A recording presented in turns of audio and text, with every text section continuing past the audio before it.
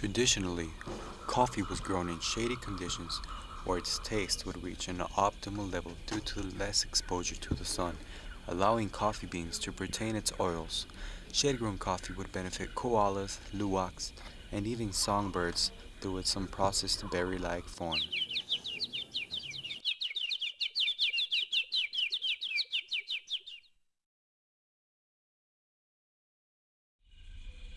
In parts of Mexico, Colombia, Central America, and the Caribbean, most of the forests still standing are in traditional coffee plantations.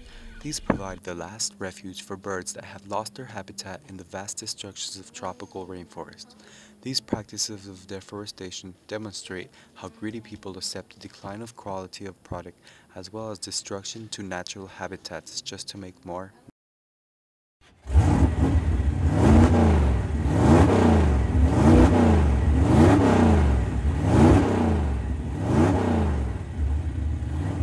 Hear the tiger growl in fury.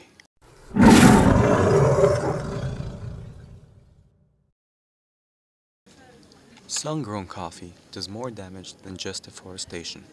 Soils in some plantations are more exposed to the elements, particularly drenching rains typical of tropical areas.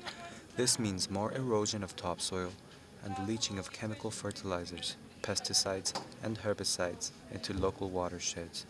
Erosion and water pollution are serious consequences of growing coffee on some plantations.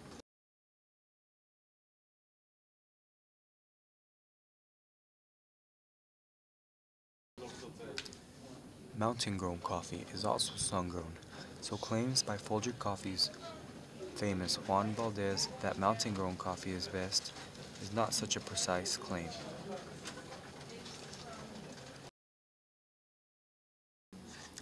The Wild Boys, dressed in banana costumes, interview a proud herd of eastern lowland gorillas who are being affected by deforestation in parts of Africa in order to make coffee plantation. The gorilla responds to him that everyone will soon be affected by the irreversible damage humans have caused.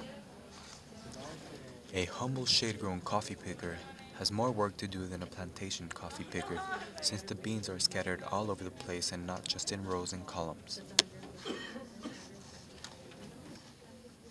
There are numerous wonders about shade-grown coffee. Coffee plants in some plantations grow faster and age more quickly than those grown in shade, and therefore must be replaced more often, specifically at about 6 versus 30-year intervals, respectively. In shade plantations, dead leaves from overstory trees provide nutrients to the coffee shrubs as they decay. In some plantations, these nutrients are not available, so fertilizers must be used, especially in nitrogen, which is essential to coffee growth. There are fewer weeds in shade plantations because fallen leaves from overstory trees in shade plantations act as a natural mulch. Herbicides are needed to control weeds in some plantations. The so-called finest and best tasting coffee in the world is shade-grown, but it comes from a substantially different process. The Indonesian weasel-like rodent, the luwak, eats the coffee berries that grow in the rainforests. The luwak only digests the outer part, leaving the coffee bean intact, yet a bit nutty. Delicate cleansing processes take place to extract each coffee bean to get what some people know as the Kopi Luwak coffee, which sells from $150 to $500 a pound.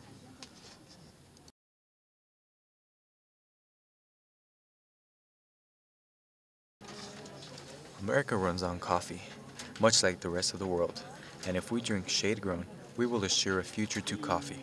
Remember, jungles and forests will slow down the climate change, and you can do everything to prevent it.